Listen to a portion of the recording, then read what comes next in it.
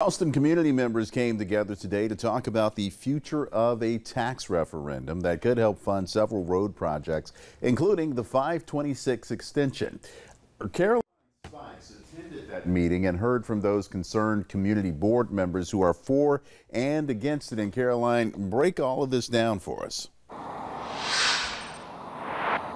Now, Rolf, if the referendum passes on the November ballot, then there will be a 0.5% sales and use tax dedicated to the fundings of several road projects.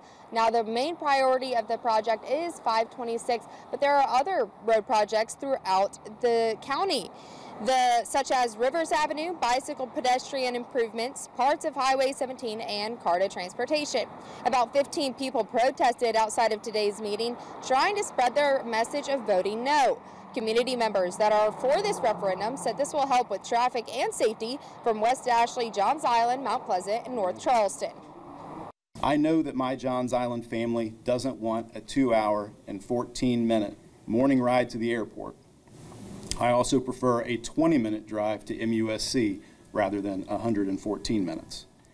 As we all know, the region will only continue growing, and we need to keep a plan for the future in mind.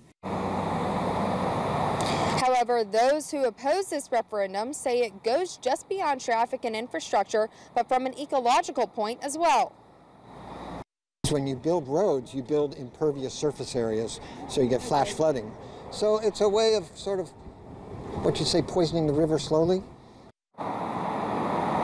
Community members will vote on this decision on November 5th, 2024. To find out more information, you can head over to our web story on live5news.com or on our app. Reporting in West Ashley, Caroline Spikes, Live 5 News.